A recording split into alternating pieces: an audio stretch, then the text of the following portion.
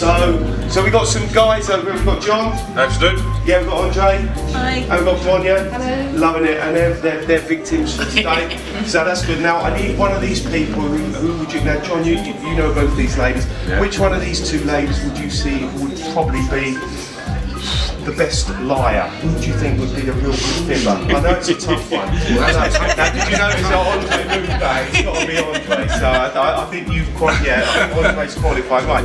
So Andre, we've got these cards. We're going to play a little game. It's about sort of truth and stuff like that. We'll see how good you are. So out of, give those a bit of a mix up. Andre, just touch one of those, anyone you like. That one there, you sure? Yeah. So we can all see that Andre has picked a blue card.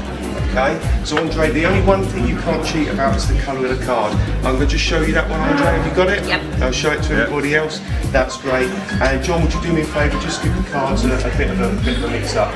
Don't change the order. I won't do it flashy. Don't change the order. That's great. It doesn't mean. You know my wife? She doesn't listen to me either. It's great. Good. All right. So Andre, how good are you seriously at actually sort of truth or dare? Would you say that you'll be able to fool me? Really? John, what do you think? I think she can't. You don't think so? So, this is the game. Andre, first of all, what colour was the back of your card? Blue. Right now we see that Andre was telling the truth, okay? So, we have two piles of cards over here, Andre. And we've got a few there, and we've got a few over there.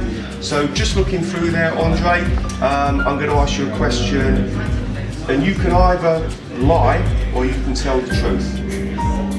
First of all, Andre, would you count up how many cards are there, please? Would you just count them up physically? Just go. Oh, okay.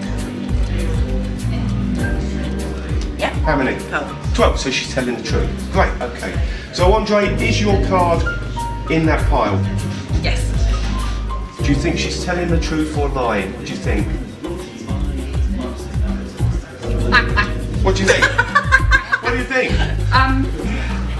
I think she's not telling the truth. You think she's a fibber? I totally agree. I think you're a fibber. You're fibbing. Yeah. So therefore, I'm assuming over here will be your card. So Andre, just looking over there, is your card in that pile? No. It isn't. You're a liar, Andre. I believe the card is in there. Now, Andre, the funny thing is, your card, was it a red or a black card? It was red. Now, I think you're telling the truth. I think it was a red card. Was it a heart or a diamond? Heart. No, now you're lying. Yeah. So it's a diamond. It's a diamond, right? Okay, good. So I know it's a diamond. Now she's concentrating real hard. Now the funny thing is, the colour of your card again was what colour? The black? Blue. The blue.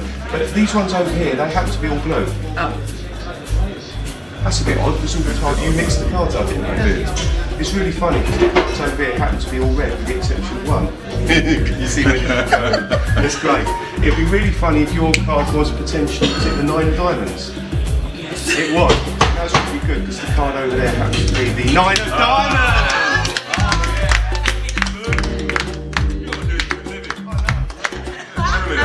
Well done. How the hell you did that? Focus requires no complex sleight of hand, which allows you to concentrate on presentation rather than worrying about techniques, and of course is instantly reset. There are several different routines explained within the instructions, including a single selection presentation, a dual selection presentation, which is great for a man and a woman, for example, a couple of out-of-this-world style presentations, including a face-up genetics style handling.